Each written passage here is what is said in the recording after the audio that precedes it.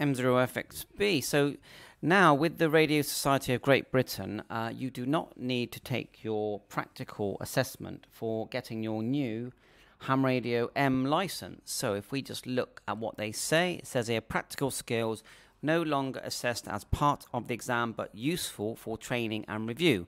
And then we have created a series of videos that explain the range of skills you may find helpful, everything from how to set up a station and make your first QSO to adjusting your antenna length and using modes other than voice. The full 30-minute video highlights 6 practical tasks. So I think we'll put the link for that video in the description.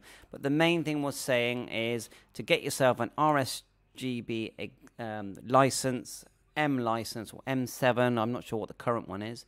So you can now use ham radio. You can do it all online. So I'll put the links in the description, and I think you should go for it. And I'll be doing a series of just reading through the foundation license manual, which is just from Amazon, reading through it page for page and highlighting things to help you learn it. And at the end of it, you can come to this page here and you can book your online license.